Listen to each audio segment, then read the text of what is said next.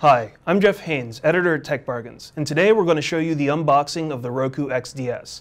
There are lots of streaming multimedia systems out there on the market, but the Roku XDS is the only one that's small enough and also easy enough to set up in a few simple steps.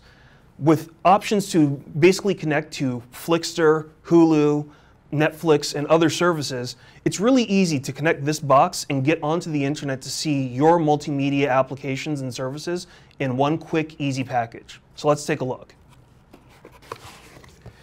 Pretty basic box. Inside, you see the initial welcome sheet, quick start list, and some of the product agreement info. But this is basically it. You have the Roku XDS. Very, very small, very light. You can put this anywhere that you want.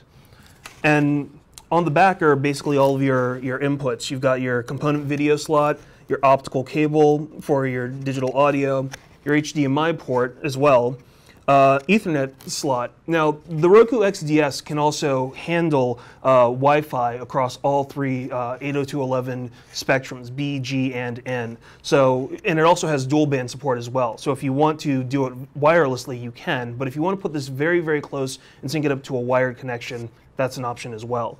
On this side, you have your standard RCA connections, which are actually included here. So you can basically connect it to a standard or high def television. And finally, you have your power port, so you can plug it in.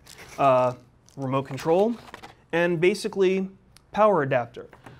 Again, the Roku is extremely easy to set up. Most people are probably going to go towards the HDMI option, primarily because the XDS can actually stream your content in either 720p or 1080p. So you basically can choose which format you want to see your movies, your internet videos, and everything else in. But that is essentially what you'd find as soon as you got it home. I'm Jeff Haynes, and if you want to find out more about any products on the market, be sure to check out techbargains.com.